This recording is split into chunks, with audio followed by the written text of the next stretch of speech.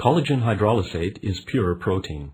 It contains high concentrations of important joint building blocks such as glycine and proline.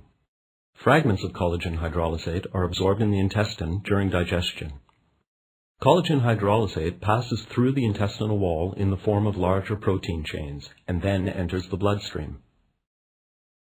The absorbed collagen hydrolysate accumulates in the cartilage of highly stressed joints, such as the knee. In the joint, cartilage acts like a shock absorber. If the joint cartilage is wearing away, as indicated here by surface erosions, the joint is unable to function properly.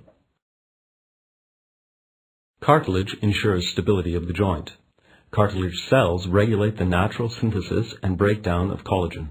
Excessive stress and the aging process can lead to increased loss of collagen. The absorbed collagen hydrolysate stimulates the cartilage cells to double the rate of normal collagen biosynthesis. The balance between cartilage synthesis and replacement of old tissue is shifted in the direction of gradual cartilage growth.